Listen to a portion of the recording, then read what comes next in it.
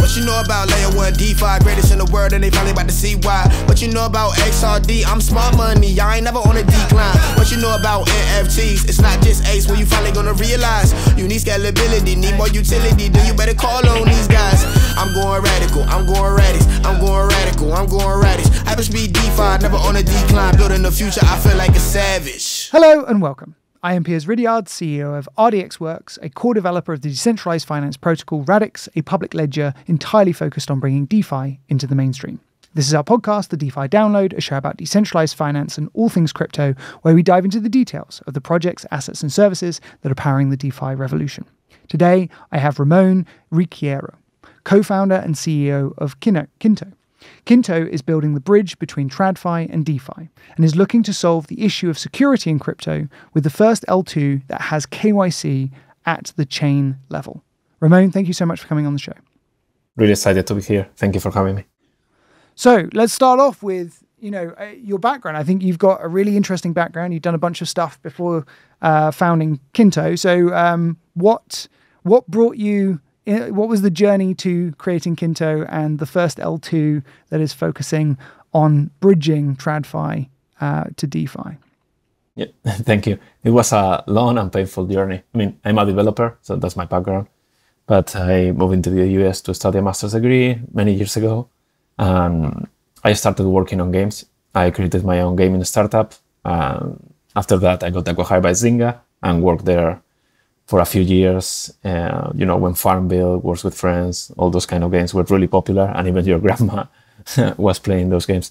And that was my first probably wake-up moment that made me aware of why we need crypto. It's like when Facebook changed the way the advertising revenue worked on the timeline and kind of tanked the business model of Zynga overnight. That was the first wake-up moment, because if you don't control the platform where you are building the application, then it's not your platform, it's not your destiny, so you are at the whim of the base layer where you are building.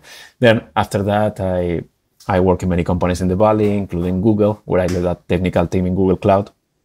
Then I also find my way into venture capital. I work on the other side at Y Combinator, where I was already focused on crypto. Even now, I think if you check the blog of Y Combinator, the only articles about crypto are from me from that time. And during my time there, I saw companies like OpenSea or Dharma Protocol, that was from Nadab, that got acquired by OpenSea, go through the program.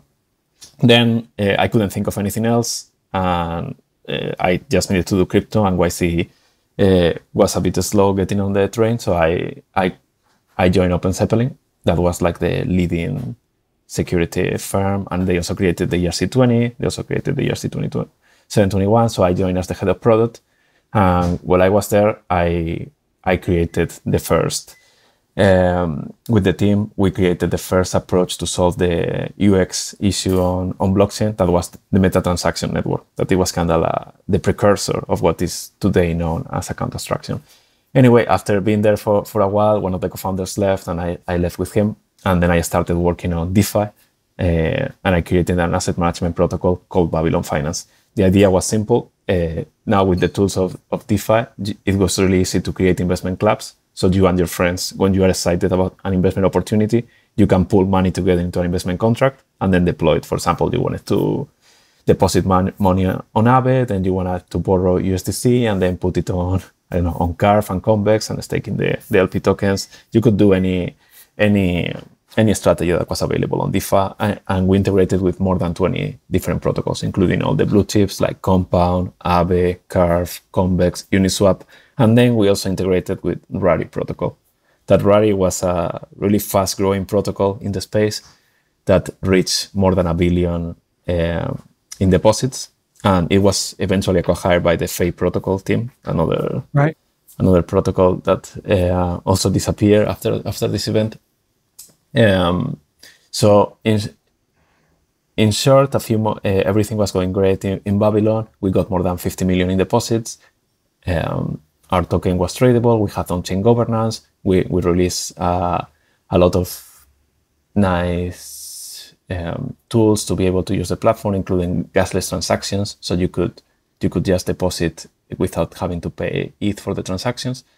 But then Rari suffered a hack, and some of our investment class have invested their money in the Rari protocol, lending or borrowing. And then when this happened, then automatically Rari said, okay, we're gonna refund the people. This is our problem, right. blah, blah, blah. And then 2 weeks later, through a governance proposal, they changed their mind and they said, no, right. we're not gonna refund now. So then we had to tell our users, oh, we told you that everything was fine, but now, of our 50 million, 6 million are gone. So then in your money, where it said $1 per share, now is 0.7. So then everyone else that was a Babylon user, understandably, although it wasn't our fault directly, then withdrew the money. And then at the same time, Terra was exploding, STETH was depegging, so it was like apocalypse. And yeah, we lost all of our deposits in a matter of a week or so. It was really quick, in 10 days. So we went from 50 million in deposits to 1, 2. And as a financial institution, I think it's really hard to regain trust, no matter the reason. For example, at the beginning of the 1900s, it's really funny. Really few people know this. But one of the ways that Chase became really big is because the founder was spreading stories or rumors about other banks being insolvent. And then the next day, they opened like really low, and then he bought them. There are many books that on this mechanic. So in short, as a financial institution, if for whatever reason, if it's not your fault, you need to close or pause deposits even for 10 minutes, you are done. So anyway, eventually Rari changed their mind again 3 or 4 months later. So we were able to refund our users as well, but the damage was done and it was gratuitous. It was really painful. So this was all a really traumatic experience, but it made me realize that people are not going to understand the benefits of crypto, the 24/7, cheaper, better access, and permissionless if they are losing their money left and right. So first, it needs to be secure. First, it needs to be safe for people to appreciate it. So I know I just said a lot of things. No, I think it's really interesting. So like through all of your various positions, like starting with gaming and then going to Zynga, and then sort of like Google, Y Combinator, and onto Open Zeppelin. Like, where did the crypto infatuation start? Where did you start going, no, I want to spend more and more of my time getting into crypto? And what was it that drew you in at that point? Yeah. One of the reasons why I chose the name Babylon Finance for my previous project was because of this book called The Richest Man in Babylon. That is one of the best books of personal finance. So I became really interested in personal finance because, I find it really unique. Also really sad in a way that, someone can be working all their life, but then if on this computer screen, they decide to press a button or not at specific moments of their life, their wealth can be 10x or a 10th, depending on what they do. Doesn't matter, they can be all their life working as a gardener, a baker, or in Wall Street, but then if they don't invest the money, so knowing about investments and then knowing about what is money, what is wealth, going into that rabbit hole, and probably Bitcoin was a big part of that, started me on that path, and that's why I was focused on wealth management and helping people create wealth. That's why I created Babylon. And then that aspect of crypto that is... I also live in Argentina for Open Zeppelin, because that's another angle that you realize that if an economy is suffering from 100% inflation, then it's really obvious that you're not going to trust the government currency and you need a place to store your wealth. That is something that people take for granted in the US or in Europe, but it becomes really obvious. So nobody there asks, oh, why do you need crypto? What's the use case? It's only used for criminals and terrorists. No, everybody uses it in Argentina. So it's pretty obvious. So yeah, it's a bit the money aspect, the development aspect of being able to own your platform and you are not at the whims of the Apple store that they can cancel you at any time, or the Facebook store or the Google platform. Being able to be free is the other leg. Interesting. And so what made you then go from being like, crypto is important for me personally, I see the reason that it's important in the world, to being like, I want to do something, I actually want to build in crypto. I feel like there's things that can be fixed, that are broken, that I can get involved in and do directly, or there's product opportunities. It sounds like Babylon was more of a product opportunity, and then you experience the trauma of what happens when it goes wrong. But what was the reason that you wanted to build Babylon? From sort of Open Zeppelin, you are now like, okay, now I want to build. I understand how smart contracts are made. Now I want to build. Yeah. I mean, a bit of that, it was naivety, like you said, but a lot was also the opportunity, the gold rush. You see that this opportunity is going to be one in a lifetime. And I saw it a little bit while being really young, like the web, like when the web appeared and Google and still this new paradigm. And I see crypto the same. It's a wealth creation opportunity of a lifetime. And it's like everything is going to change, but it's going to happen really slowly first, and then eventually all at once. And then I saw so much value. And even in DeFi, it was going through DeFi summer. Everything was like so much experimentation. And it's really cool because, if you think about it, in the last 2,000 years, there probably have been 200, 300 macroeconomists that have been able to tinker with the knobs and handles. Oh, I increase interest rates, I increase that. Now, when you have your own DeFi protocol or you have your own platform, your own layer 2, it's something that you need to worry about and you can experiment with. You can innovate money, and you can. So that was really, really appealing to me, to be able to think from first principles how wealth and how money works, and being able to experiment with it and iterate. So Babylon was like just that naivety, that's wanting to share everything that is available on DeFi with as many people as possible. And then, of course, the downturn, the explosion comes, and then that also takes you down. But it's the same that happens in the 2000s, when there was a lot of promise from the web, and then the share prices of pets.com got ahead of that reality. But then eventually, 10 years later, got realized by Airbnb, Uber, etc. So the same is going to happen here. But you just need more maturity, and that's where Kinto comes in. It's like security first, being able to play nicely with regulator while not compromising the ethos of decentralization. Because for TradFi or for banks so far, they had it pretty hard from their point of view, because they just hear, oh, you're not going to make it, have fun staying poor, there is no way for you to use it. And they see all the scams, all the hacks, they say, what the hell is this? It's the Wild West. And they have been pushed to these things that I think make no sense, that is private blockchains, where they have 4 or 5 people running the nodes and they're just exchanging money with each other. So velocity of money is 0, the developers are not there, the users are not there. So it makes no sense. It's the same like the intranets that some companies try to create in the internet era. So that's why I want to onboard as many people from TradFi today onto public networks. Got it. Okay. And so I think, one of the aspects that I think is really interesting about Kinto is you have built insurance directly into the system. And I'd actually like to start at that point. Obviously, the Rari hack and its impact on your project, Babylon Finance, has definitely left some scars, along with all of the other things you talked about in terms of Lido depegging and the blow up of Luna. But how did you come to the idea that there needed to be systemic insurance rather than using Nexus Mutual, or it just being a DApp that's built on top of the platform, using the half a dozen insurance related projects that are building up? And can you talk a little bit about how this insurance actually works and what kind of guarantees it's providing to the people who are using Kinto? Yep. That's a great question. And these systems are complementary. I mean, we'll probably also offer some kind of insurance per protocol, or there will be some insurance protocol that gets built on top of Kinto, or maybe Nexus Mutual decides to launch also on Kinto to offer these services. But why we need some kind of systemic player to backstop everything? I mean, it goes back to how the monetary system even right now works. Even the Fed, that's the original purpose of the Fed.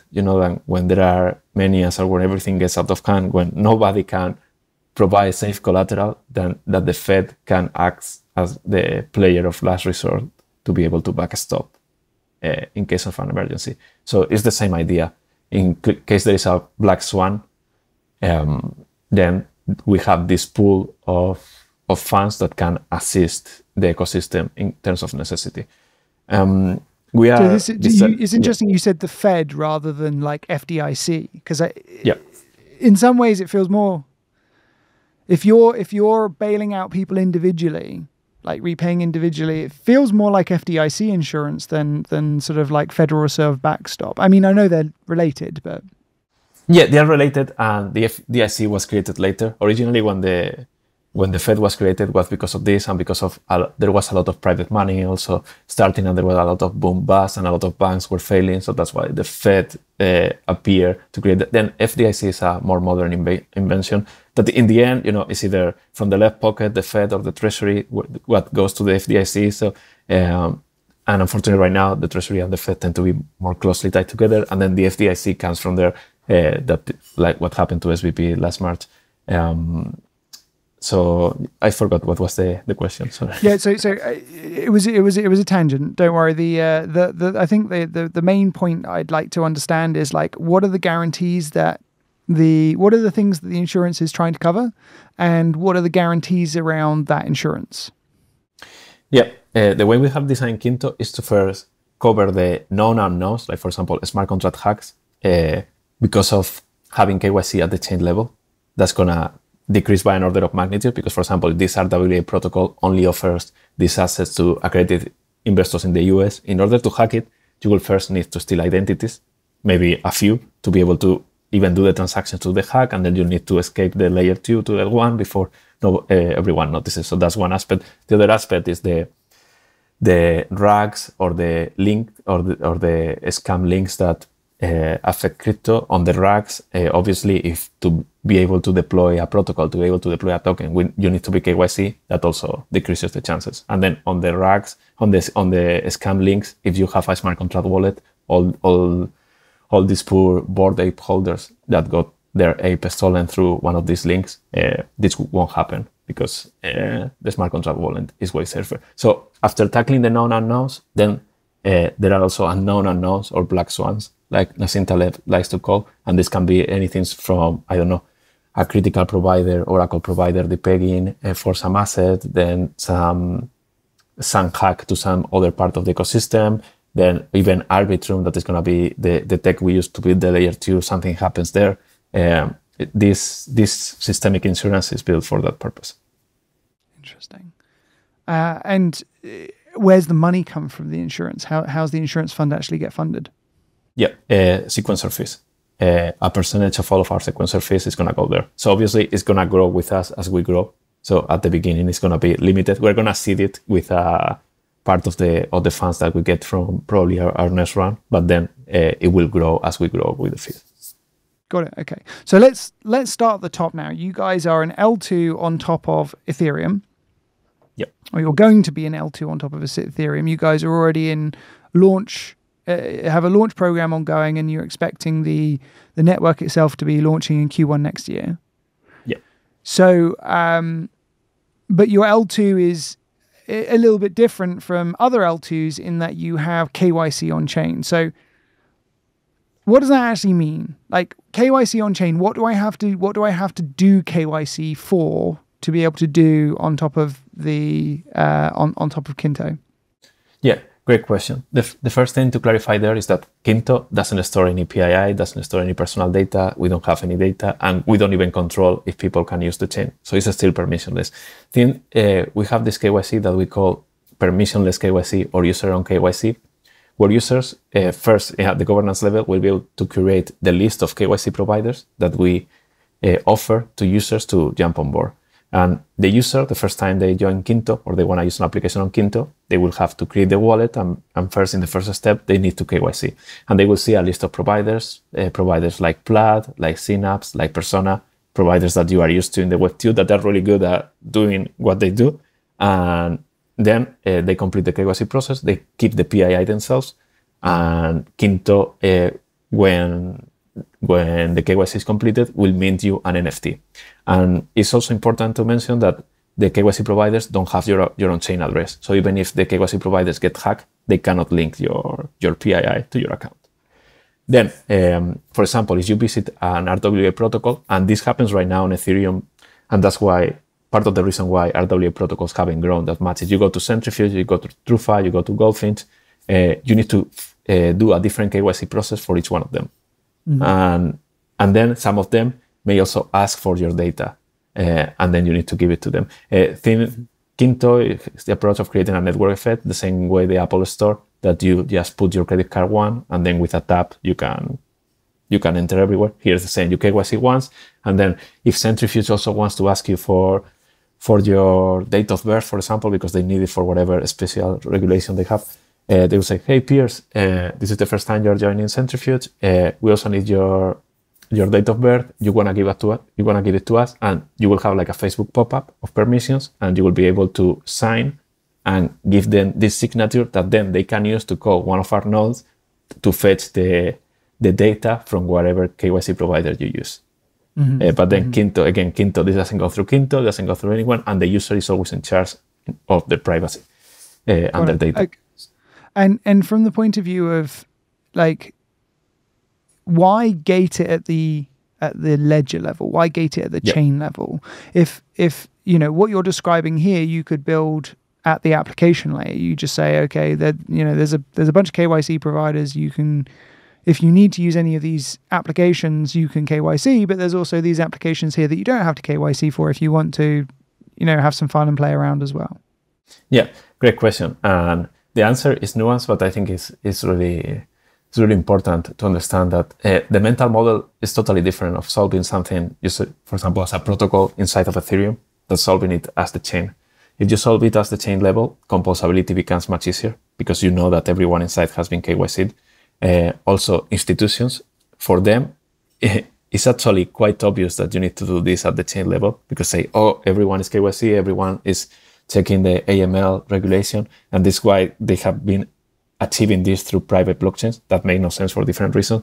But once you have this ecosystem, once you are inside, you know you are safe from the Wild West. Nobody can dust you from Tornado Cash because even liquid on-chain funds sometimes don't deploy capital on Aave or Curve because they don't know who else is doing stuff there. So that will violate their counterparty requirements. They need to know. And this is something that in Kinto, institutions will feel much more confident deploying capital. And then the composability between different RWA assets becomes much easier because you can check on chain. It's like, this asset is only for people that are in France, Spain, and the US. And you can compose it with other assets that are in the same universe. Okay. So from the point of view of institutional adoption, like where do you see your wedge here being? Like, what's your first sort of go-to-market applications you see as being most easily knockdownable for this kind of value proposition? Yeah, we have talked with a lot of big financial institutions, like Franklin Templeton, BlackRock, etc., Skybridge, almost all the players based in New York. And the difference from 2 or 3 years ago is they're actually now building and seriously experimented with Kinto. Franklin Templeton, for example, deployed the Benji token on Stellar. So now the reception is really good. These institutions are going to be, it's still a long cycle, so it's going to take them months to years. So for now, what we are focusing on is RWA protocols that are crypto native, but they're creating assets that are more appealing to traditional investors like family offices or funds. And these RWA protocols, they need some KYC requirements, they need some compliance requirements, and they lack that composability right now in mainnet, and they lack that easy access to institutional capital. So we are partnering with protocols like Centrifuge, TradFi, Backed, etc. So your first applications are going to be real world assets, and what do you hope? So a lot of the problems as you've identified here around real world assets are often sort of secondary market liquidity of these assets, and the issue often isn't just that KYC AML has to be there. It's also that you have a bunch of regulations around enablement of securities in secondary markets in the first place. So like, how do you see that getting solved? Yeah, it's a long tail of assets. And honestly, some of them like putting this building on chain and call it a real world asset. That's not something that we're interested in to start because it doesn't scale. For example, the first killer asset right now that is really obvious is just offering treasuries on chain and being able to let you use as collateral so you can loop it. So that's going to be like our killer asset for launch. And there is a lot of demand because the interest rates are really high, and it's like the risk-free rate of the world. So that's where we are starting. Okay, and then how does that then have more functionality than what you already see on Ethereum and sort of multiple other ledgers where people are bringing sort of real tokenized treasury bills on ledger, right? I can't remember what the biggest one of that is, but I know there's like three or four that there are a few of them. The thing is, Maple Finance, a couple of others. So like, what does Kinto offer here that differentiates itself from the existing providers that are on other ledgers? Being able to use it as collateral is a big one, and then also being able to tell the institutions that here on Kinto they have this extra level of security, they can meet their compliance requirements. It becomes key also to attract that extra capital, and then also you can see that the return profile of Kinto, when for example, you can loop this collateral, this treasury bill, put them as collateral, borrow from it, and then buy more treasuries on top of it, or buy something else. And then if there are some mining incentives, eventually Kinto releases some of these programs, then the return profile paired with the security guarantees that Kinto offers can become quite compelling for some of these on-chain deployers. So this is sort of like supply side stuff. Where do you see the demand side coming from? Who's going to be bringing the capital? Who's going to be bringing the first capital onto Kinto? The cool thing, one of our investors is the Sol network, and they have a connection they have a network of hundreds of family funds, family offices, and we are talking with them. And we are partnering also with some traditional funds like Skybridge is also one of our launch partners. And they are going to bring the initial capital. But we're also targeting the segment of crypto users, because on Kinto, we don't want to redeploy, the USDC ETH pool. We don't want to redeploy Aave, Uniswap, or just like most of all the other L2s are doing, that they are basically the same. We want on Kinto have assets that you don't have anywhere else, and you have options that you don't have anywhere else. So we're still targeting the crypto degen users. Like, you could see that they can invest up to $1 billion in Blast in a matter of 2 weeks. So there is still a lot of capital floating around. And because we have account abstraction, because the user is not going to have to worry about seed phrases or MetaMask or gas, then we hope we can onboard also the next wave, people that have used Coinbase, for example, but have never touched any extension. We hope to also onboard them because they can just use the UI that they are used to. Okay. And you've also got sort of built into the platform, which I think is really interesting. We're a huge advocate of account abstraction or smart accounts. You've also got account abstraction built natively into the chain. Could you talk a little bit about how that differs from account abstraction in Ethereum? What like natively built-in account abstraction means for your L2? Yeah, we're still compatible with the EIP of Ethereum. That is the same one that everyone is using in Arbitrum. The main difference here is that in Kinto, we have disabled EOAs. So you cannot use a plain MetaMask account. So you are forced to use, that is something like a Starknet, for example, also has, that you are forced to use an account abstracted wallet. And that basically removes a lot of scams that are possible right now on other chains. They are not going to be possible on. And the way we are thinking about it is our wallet will have different signers. Some of them may be just your email passkey through Turnkey. Some of them may be connecting your hardware wallet, and some of them, if you require higher level of security, is going to be Fireblocks or institutional providers. Really interesting. And what do you hope to achieve, like outside of all of the scams and exploits and stuff like that? Do you see what kind of institutional adoption do you think becomes possible with account abstraction being a sort of a key feature of the ledger?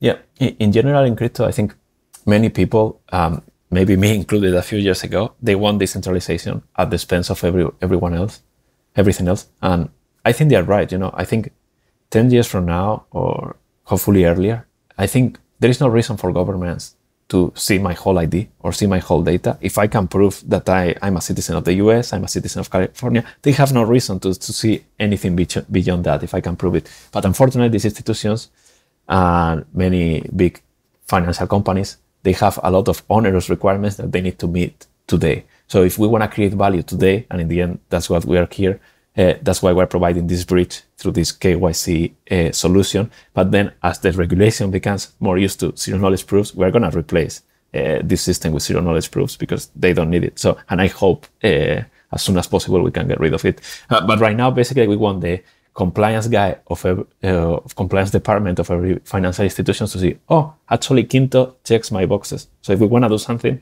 we can build it there. So I'm going to take a sort of like a slightly adversarial position here. It's not necessarily what I believe. It's just I think there's some interesting things to tease out. So if to do anything on top of the Kinto ledger, I require KYC.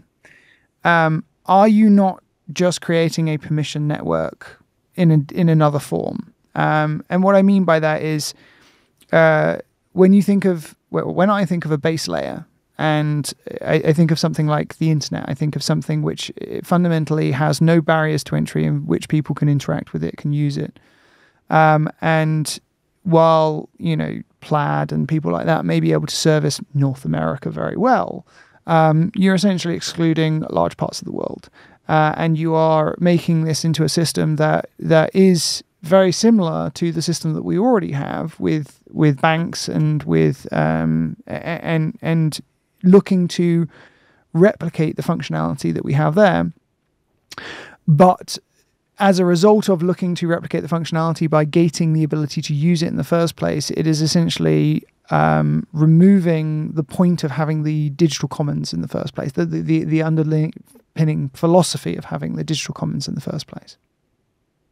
Yeah, that's a great question, and thank you for bringing it up. First of all, to mention that this is optional, and we definitely don't want to have to require you to go through this in order to buy any digital asset, like Ethereum, Bitcoin, or all the assets that are already available. Then on Kinto, we just want to give you access, optionally, if you want to things that right now require this process. Like, for example, being able to buy a mortgage or being able to use maybe your crypto as collateral to buy a mortgage. If you want to do that, that's a really good use case that you cannot do right now with crypto, but you are going to be able to do it on Kinto. And then regarding the permission aspect, it's still permission because, we have right now 3 KYC providers. We'll add more, and we support now 82 countries. And by launch, we're going to support like 120 countries, and we'll eventually cover everything. You as an user, because Kinto doesn't control whether you get access or not. You have a few KYC providers to choose, and as an user through governance, users will also be able to control which KYC providers are even available. And then, as long as a user picks any one of them, then you are in and you can transact. It's more akin to a citizenship in a country, or when you enter a theme park that, yes, you need to abide to the rule to enter, but once you are in, everything is available to you. And it's an optional thing. It's not like everyone needs to go to the theme park. There are many people that don't like theme parks and they don't need to go there. And in this case, Ethereum and to buy NFTs, you definitely shouldn't need to go through this theme park or through buy Bitcoin, to buy Ethereum, to buy STETH. You don't need to go here. But if you need to buy some of these assets that are required for whatever reason, and whether you like it or not, then it's better to have access to it through Kinto. Because another problem right now, if someone has some capital in the traditional market and has some capital in crypto, to move capital from one to another, it takes you 3, 4, 5 days. You need to go to Coinbase, then send the bank, then from there go to your brokerage. Being able to have all that unified is going to provide a lot of value because it's going to reduce the friction, reduce the cost, and increase the availability. And I think tying everything to a permissionless layer that is Ethereum, and we are doing all this work on Ethereum to be able to connect all this pipe to Ethereum and eventually enrich the Ethereum ecosystem. I think that's where the value, it's a nuanced point, but I think is important. Interesting. So from the point of view of you're essentially, your business proposition here is saying there is a subsection of the market that's very large. There's an addressable market here that's currently difficult to address on top of a entirely permissionless ledger.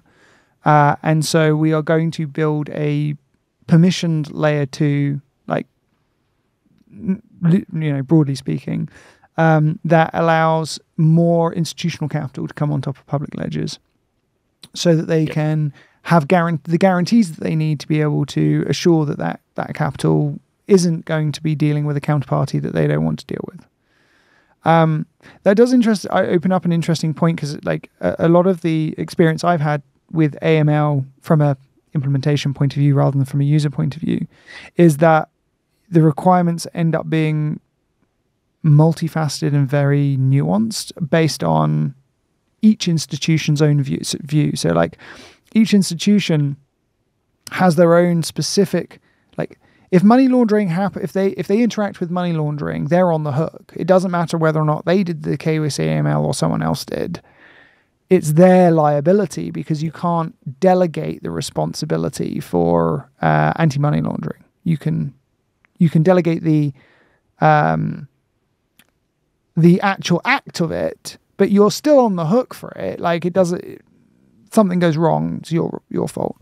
And if you're opening up to hundreds of countries, or 120 countries, you now start to get into not quite OFAC list territory, but you start to get into more marginal jurisdictions where there will be like Franklin Templeton and people like that who will just be like, we can't deal with anyone from those jurisdictions. We need a narrower guarantee. We need to know that our counterparties are actually only from these jurisdictions. And so, like, do you see the likelihood being that any applications that come along, so someone builds an Aave equivalent or a Uniswap equivalent or, whatever, where I'm going to be dealing against multiple counterparties rather than a one-to-one relationship, where your system is going to need to be able to is going to need more information. Like, so the gating of actually getting into that system is going to be more than just, do I have an NFT that tells me that I have, passed KYC AML? Great. Not enough information. You want to get in here? I need more. And so either the KYC AML system that is being provided by the standard parties has to be a lot more deep. Like, where's source of wealth, source of funds coming? Is that being done on there? Like, is it sufficient source of wealth, source of funds for that particular institution for their counterparty requirements versus another? Like, how do you deal with all of this nuance? Yeah, great question. First of all, saying that users go through this process first and then they are in. But then, for example, you're Franklin Templeton, and for this asset, you only require, you only accept US accredited investors. You code that into your project. So every developer codes their project, their asset, to serve only the jurisdictions that they apply. Then, as you mentioned, Franklin Templeton, they need to get the data themselves.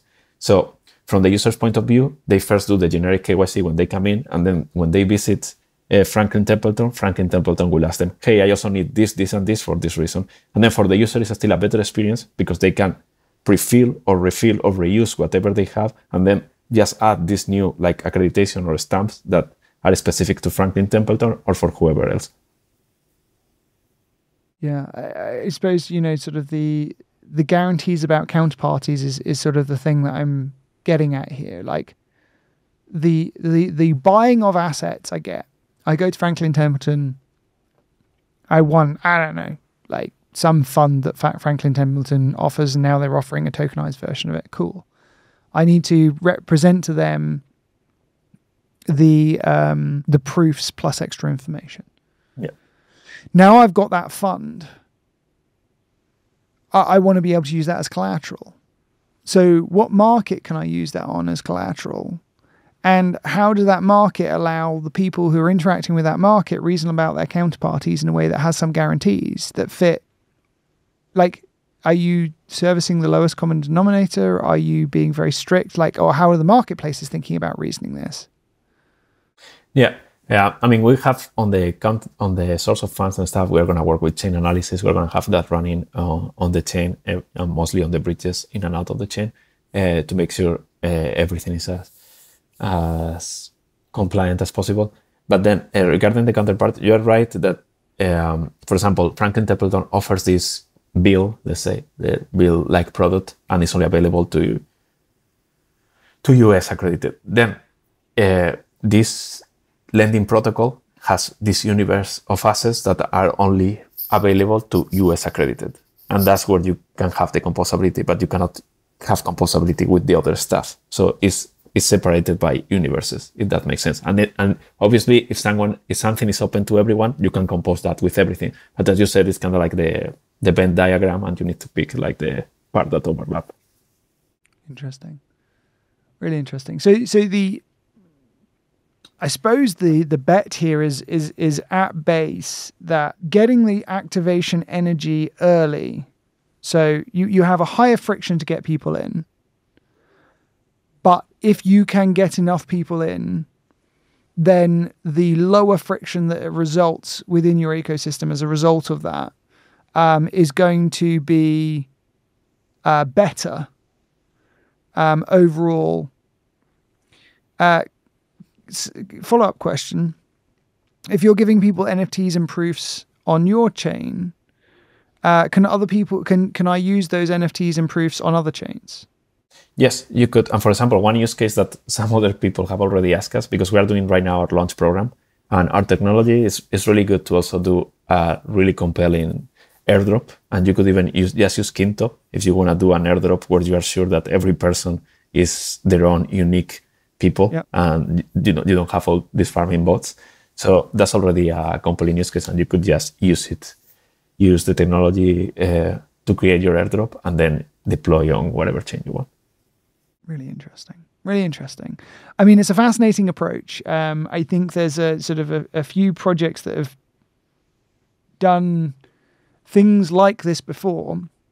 One of which is sort of polychain from Polymath. Like they sort of tried to do this, but their own ledger. I think the unique thing here is that this is able to riff on the fact that you can move your assets so easily from Ethereum to this L2, exactly. And you have that established Ethereum sort of ecosystem there.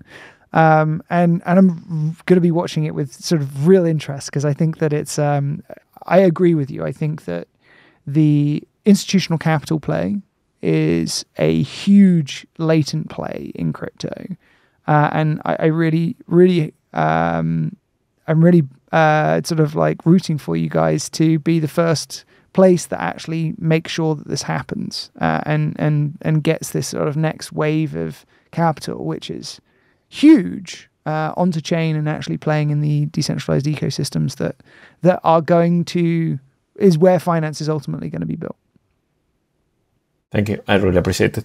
Yeah, and this is the way I communicated to people in crypto. This is a pie that is getting bigger. You know, it's not Kinto. It's not that doesn't want to fragment any liquidity from Arbitrum or mainnet. We want to add more use cases and want to add more things on top.